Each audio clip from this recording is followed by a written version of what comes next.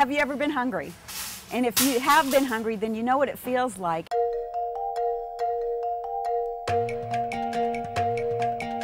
But when you need help, you need help. You've got kids that need to eat. You need to make sure it's possible for them to eat.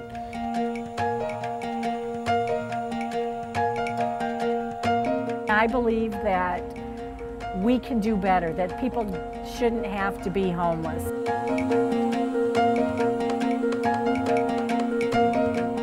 To be able to see somebody who is looking very, very down and out and desperate, standing in line, and know that they're here and we're helping them, I can't begin to tell you how good that feels.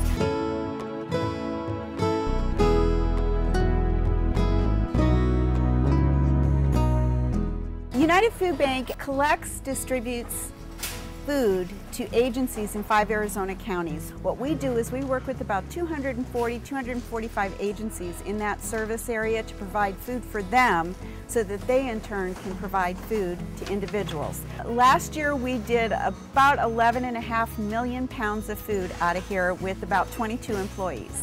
We couldn't function if it wasn't for the volunteers we have. Last year our volunteers pretty much doubled our workforce, so we really need them. And where we need their help is, right now we need them to hold food drives. And if you want to hold a food drive, you can call us, and our phone number is 480-926-4897. You're going to want to press extension 213 and ask for Melissa. If you go to unitedfoodbank.org, you will be able to see all our needs, you'll be able to see all our programs, and you'll be able to donate online too if you would like to. And if you need to volunteer, there's a list of volunteer opportunities that we have on there kind of describing what might fit what you would like to do. And then give Deanna a call and she will get you set up.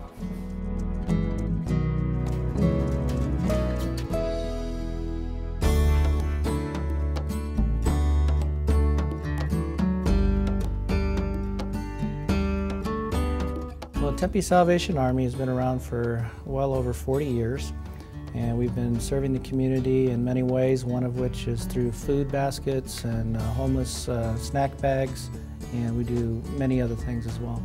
I would say we have almost twice as many people this last month come in for assistance, and they're not just homeless people. There are people, a lot of them live right next door to you, and you just don't know it.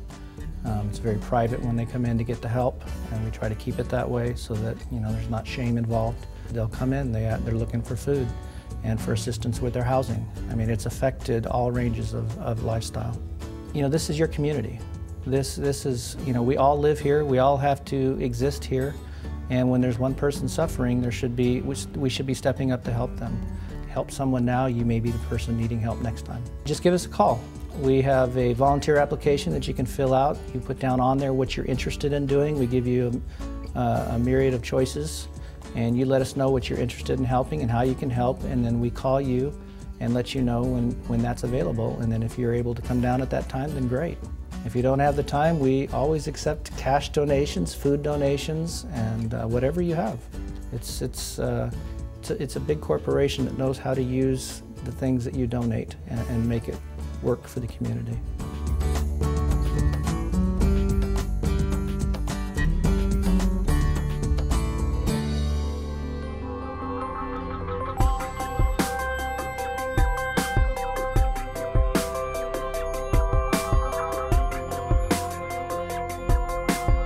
Today's event is called Project Homeless Connect. The goal of the day is to bring together as many services as we can in one place to provide immediate services to homeless individuals and families. We don't give out referrals, we don't make appointments, it all happens today. And so we've got shelters here, we have Social Security, we've got haircuts.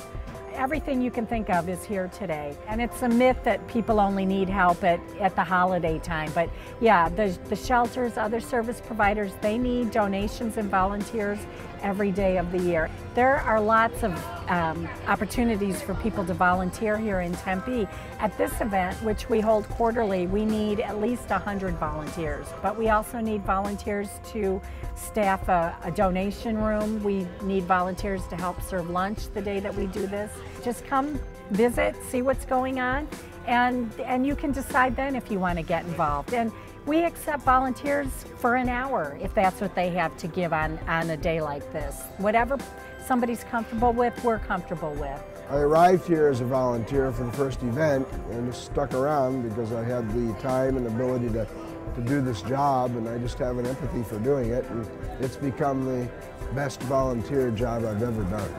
I'm thrilled to be a part of it, of making change that's positive for everyone. We love people, we treat people where they're at, and I think that people will benefit greatly from being involved with the Salvation Army. Just the feeling I get, you know, even a bad day is a good day. Knowing that when you left here that you did something that was able to help somebody who's been down and out. The attitude of being willing to do this, being willing to reach out to somebody who doesn't have as much as you might have and find out that they're human too. Best part of my job? Well, I'm saved to serve. That's what the S's stand for. And basically it's getting to work with people and help them. It's a feeling of satisfaction. I mean, it can't be beat. You can't put a price on that. That's fantastic.